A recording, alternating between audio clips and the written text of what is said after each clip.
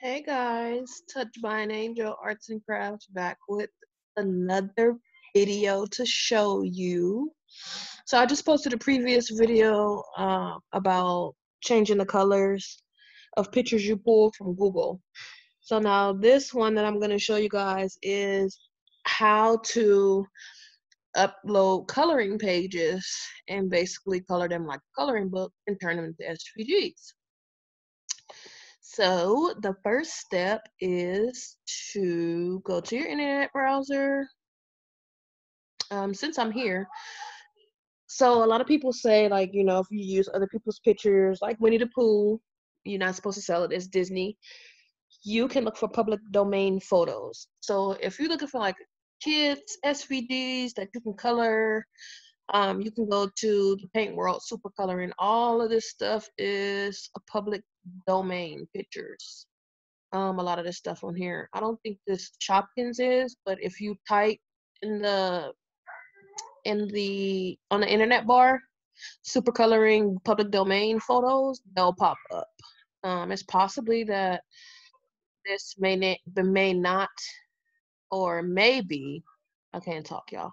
This may now be under public domain. Sometimes if it's been out for like a couple of years, it'll go under public domain.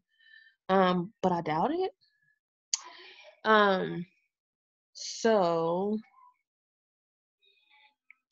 what did I have it under?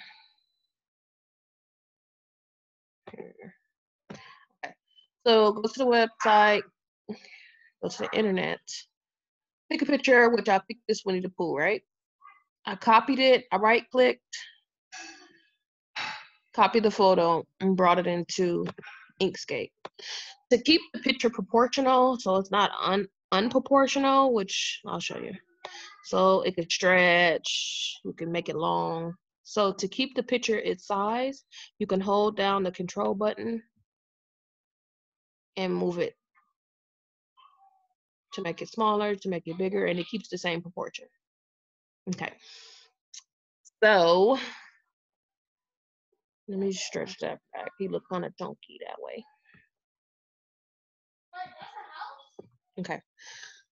So now we take the picture, make sure you click on the picture, go to object, go to trace bitmap. So you're gonna go click on grays, you're gonna uncheck smooth, keep stack scans, and keep remove background the same. You don't need to touch anything else. Hit OK. It grays out and then it looks like that, which means it's done already. And you kind of seen the picture flicker. So you click out of it, click back on it, pull this picture to the right. We're going to work with this picture. Just in case you need the picture for reference, even though it's not colored, you could pull it up, put it over here. Take this picture.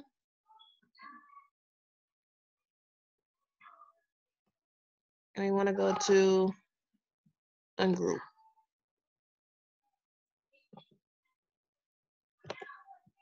On it, pull it away. We are going to use that and delete that and delete that. When you do this, you're looking for the picture with the most solid lines, which we have. The very first picture was already solid. So now we take this picture, we click off of it. Now let's start coloring Winnie-the-Pooh. So there's two tools we're going to use. The select and transform object tool, just the pointer tool, and the fill boundary areas, which is the paint bucket. So we select the paint bucket. Winnie-the-Pooh's shirt is usually red, I believe. So we'll color it red.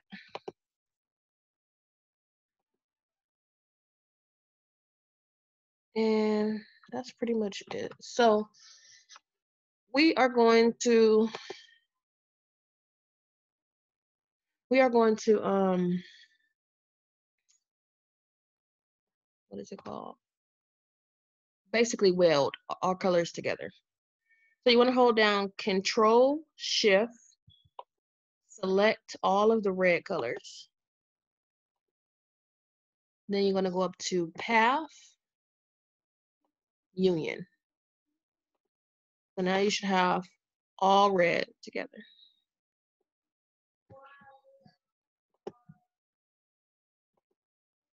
Okay. Unclick it. Get the bucket. Select that golden yellow color and paint his body. Or her body. My daughter just told me that Winnie-the-Pooh is a girl. Never knew that. I don't know if the bottom of her feet is black. Let's just make the bottom of her feet black. How about that? No, we can keep it. Just for the sake of this video. Okay, so now we want to the pointer again. Unclick off of it. Do Control Shift. Select all the golden yellow parts.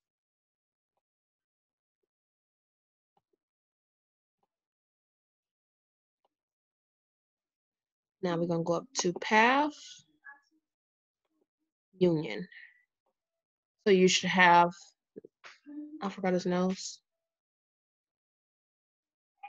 Well, actually, no. You should have all the golden yellow. I did forget his ear though.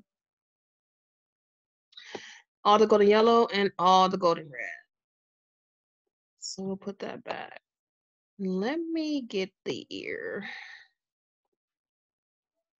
Go back. Select the paint bucket, select the color. Select his ear. Okay. The pointer, click off of it. We're gonna add that. And click Union. So now the ear should be on there. Yep.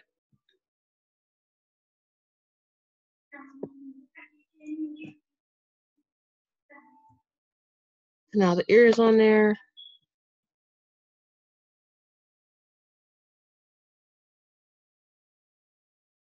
And that is pretty much it.